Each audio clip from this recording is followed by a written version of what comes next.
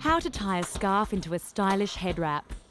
This head wrap is easy to wear and perfect for a trip to the beach, keeping your hair out of your face, or, like Grace Kelly, wearing under a large-rimmed straw hat. You will need a square scarf and a flat surface. Step 1. On a flat surface, fold your scarf diagonally in half so that you have a triangle with one slightly longer side, or base. Start with your hair in a low ponytail. This way it won't get caught in your knots. Once you have the headscarf on, you can take your hair down. Step 2.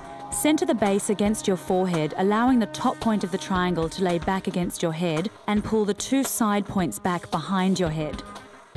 Make sure the scarf is above your eyebrow. Letting the scarf fall too far down in front of your forehead will ruin the appeal. Step 3. Knot the 2 side points over the top point of the scarf, don your oversized sunglasses and pretend you're a celebrity incognito. Did you know? In 1956, Grace Kelly, the American actress turned Princess of Monaco, sent ripples through the fashion world when she made a makeshift sling for her broken arm out of a silk Hermes scarf.